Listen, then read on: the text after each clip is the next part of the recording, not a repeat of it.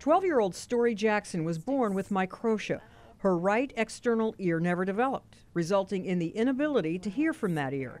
It wasn't a problem until middle school. She kind of would feel left out, like if she's sitting on this side of the table and her friends are over here talking about something and everyone else is loud, she was always like having to kind of turn her head like, what? Story also realized it might someday affect her dream job. One of the things I want to be when I'm older is an orthopedic surgeon.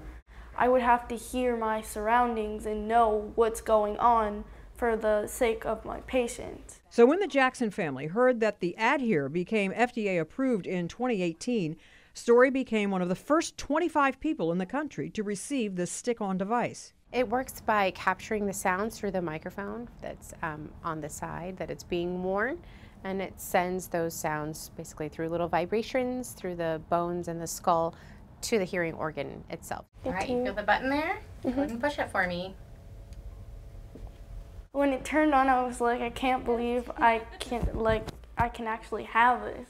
When we got home, she was like tapping her feet on the floor, like, listen to that, because everything sounds different. At her 2-week checkup, Story was hearing clearer than ever. Hot dog. Hot dog. I'm Marty Salt reporting. Perfect.